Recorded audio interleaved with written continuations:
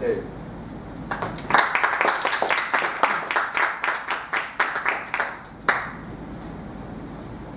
When I was 13 years old, I was too young to get a worker's permit.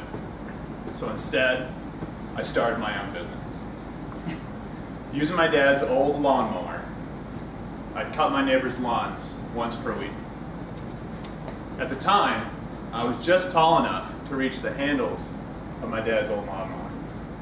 And I was just strong enough to push it across my neighbors' lawns. While I was full of big ambition, I really was the owner of just a small lawn business. Mr. Toastmaster, fellow Toastmasters, and honored guests, when I set out to start my lawn service business, I dreamed big. But my piggy bank was small.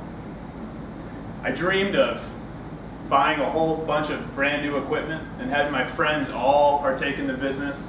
We'd corner the market in our town and we'd make truckfuls of cash. And I'd be able to retire by the time I was done with high school. But soon, I realized the gravity of my situation. I was only 13 years old.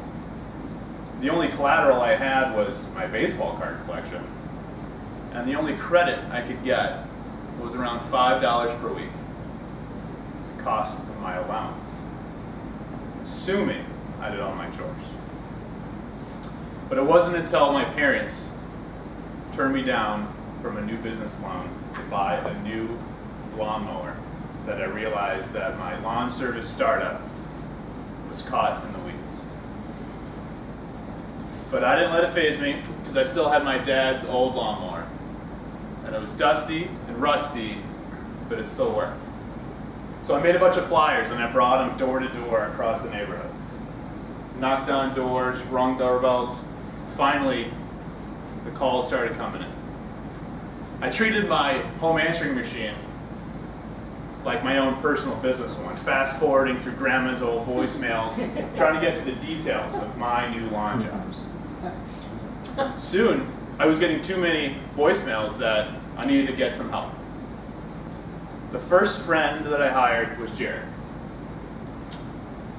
What made Jared qualified was the fact that, well, he had a brand new mower in his garage. And yeah, he was a good friend of mine, and we were next door neighbors, and we hung out all the time, but this mower was something special. The next people I hired were Bob and Bill. As you could probably guess, twins, but both friends of Jared and I. As you'd imagine, twins, they would share a lot in common. Well, unluckily for me, they shared the same distaste for manual labor. The very first job they showed up saying, "David, how many vacation days do we get?" It couldn't get any worse. Once I got a call from a woman, "David, you know there's twin brothers racing lawnmowers in my front yard." So I had to put a stop to that. And if things couldn't get any worse, Jared came to me with his very first occupational grievance. "David, I can't mow lawns anymore."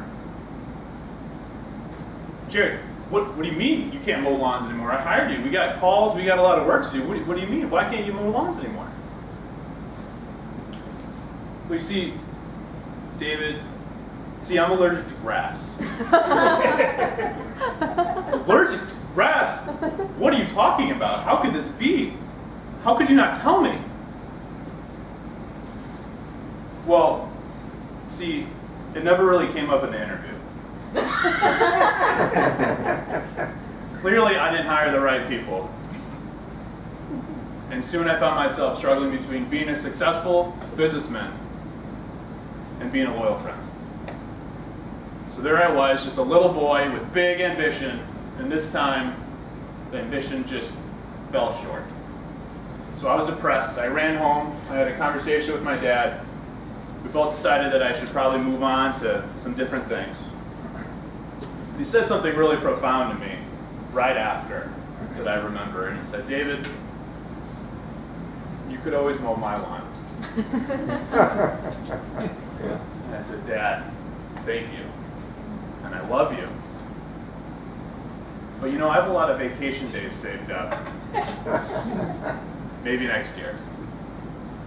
Mr. Toastmaster.